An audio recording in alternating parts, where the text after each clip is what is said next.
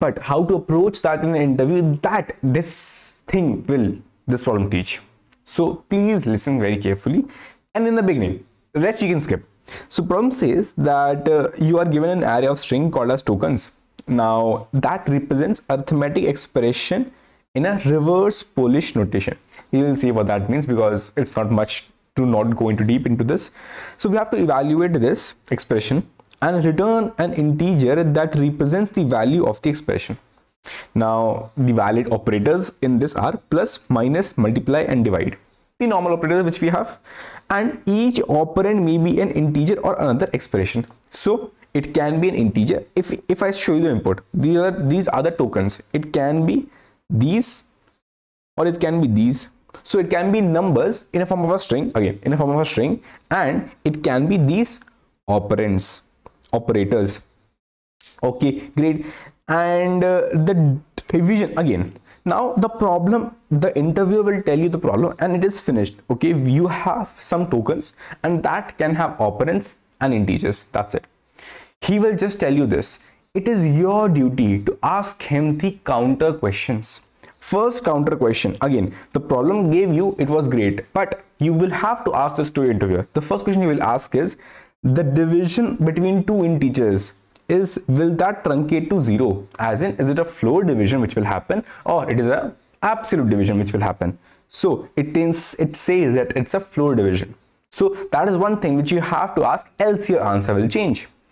Other thing is that is there a possibility, because he or she as an interviewer never spoke about what values can be as your these numbers which you have, let's say 3, 1, 2, it can be 0 also, right? So if I do a number, any number 4 by 0, then it is not a valid, it will give infinity. And if I do like next operation is multiply with some number, so shall I go on forwarding this? No. Or maybe yes, if the interviewer wants. If the interviewer says that yeah, you can have a 0, so you have to put a edge case there. So this also is not a valid here, that there will not be any division by 0. So make sure, okay, it's another edge case. Other is the input represents a valid arithmetic expression or not in a reverse Polish notation. So basically, if you can see that ultimately, I'll show you ultimately in the reverse Polish notation, it represents a valid expression. What if I don't put a 3 here and just put a multiply here? So 3 would not be here and it would have ended as 2 plus 1 multiply. So it's not a valid notation itself in the first place. If something of this sort is there, then maybe the interviewer might ask you to please return back some exception or something of that sort, okay, -1 or something, which is not possible. But here in this case, it is saying, yeah, it is always possible, because the input is designed such that it is always possible. So that is one thing that you have to ask. Is it always possible, or I have to handle it as an edge case? Now the last is the answer of all the intermediate calculations can be represented in a 32-bit integer. That's also very important. Why? Because you know that you have these operators, multiply and stuff. So if I keep on multiplying very big numbers, I know that my token values is plus, minus, multiply, divide, or it can be these values in the range for -200 to 200. So if I keep on multiplying 200 into 200 into 200, if I keep on doing that, it is possible, right? 200 into 200 bracket into 200 bracket into 200, so it can become very large. So that's obvious that should I handle this? Is it possibility? So it is saying it is never a possibility, so you don't have to handle this. So these 4 things you have to ask in an interview. That is the reason it has been asked by so many companies. Being an easy problem, still it is asked. Now coming on back, that how we will solve it. Whenever we have to solve any kind of questions, we will simply go on and try to build what should be the value. So we will just try to build, okay, let's from this tokens, let's try to build the reverse Polish notation, or basically try to solve this notation. So we will be at this. Now our main task is to actually make this. So my ultimate aim right now is, I can see that the first thing which is being operated is 2 plus 1. Okay, I am at 2. Okay, I cannot do it. So I need at least two operands and one operator. So I will at least go on and get one operator. And because of this notation itself, it shows, it is always valid that my 2 operators and one operand, like 2 operators will for sure be there before one operand. So this will make sure, this notation will make sure that, and I have seen that it is always valid. It is always valid. Okay, great. So I have got 2, I have got 1, then I got a plus.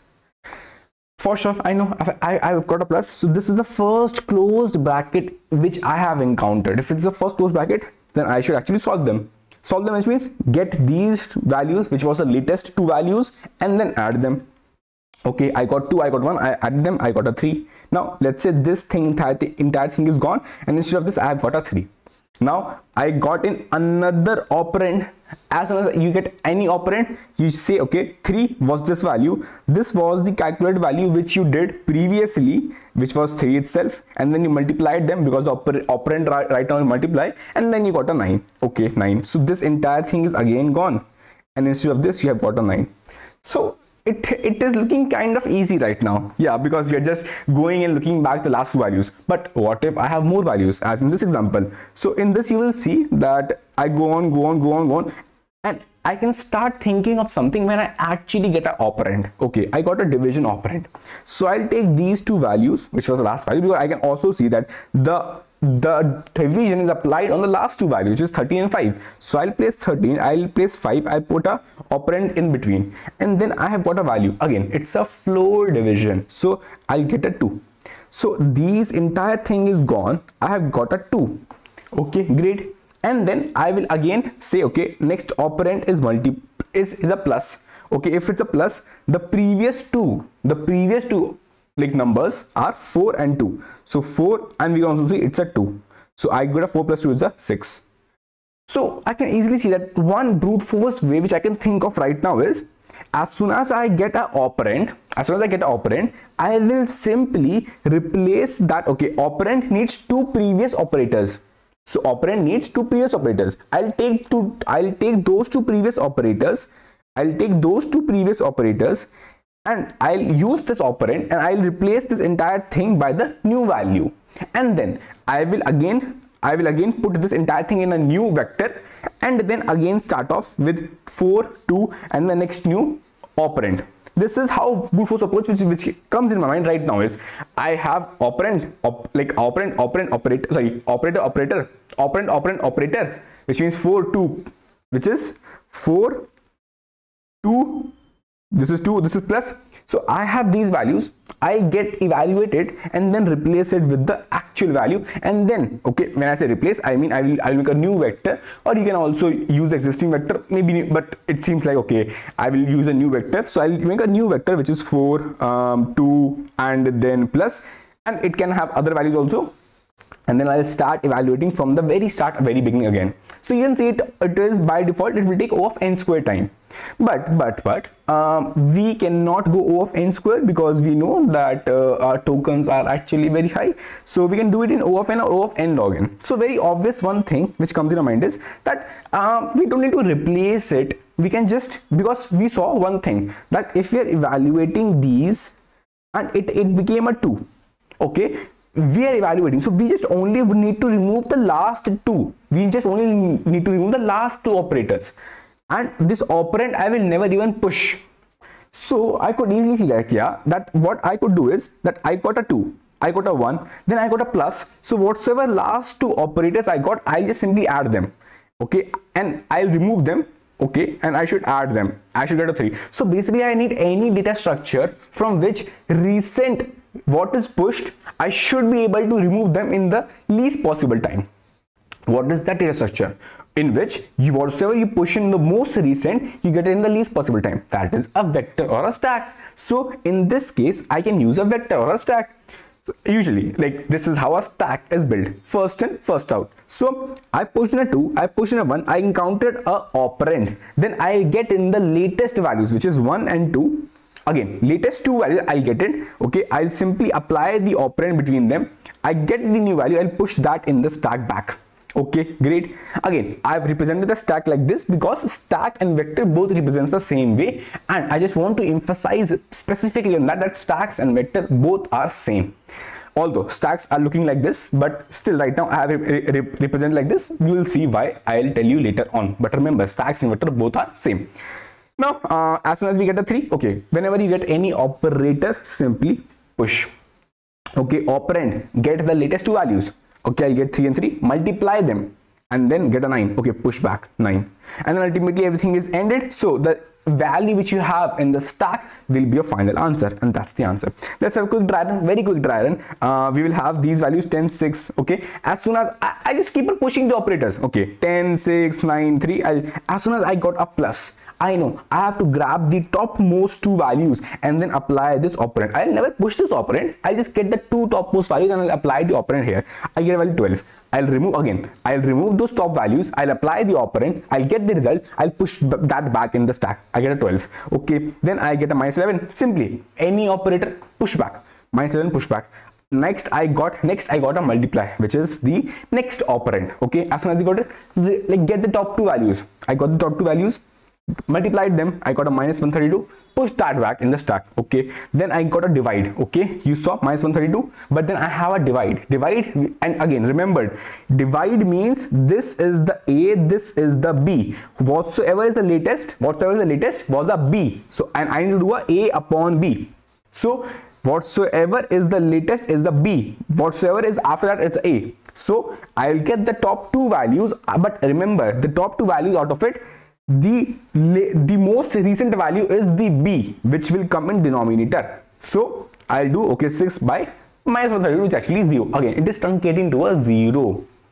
Great. Then I have done the division. I'll go on to next is multiply. Again, grab two values. I'll grab two values, simply do a multiplication of them, which is a 0, and I simply push that back in my stack again. Then I got a number 17. Number is 17. Okay, simply push that back.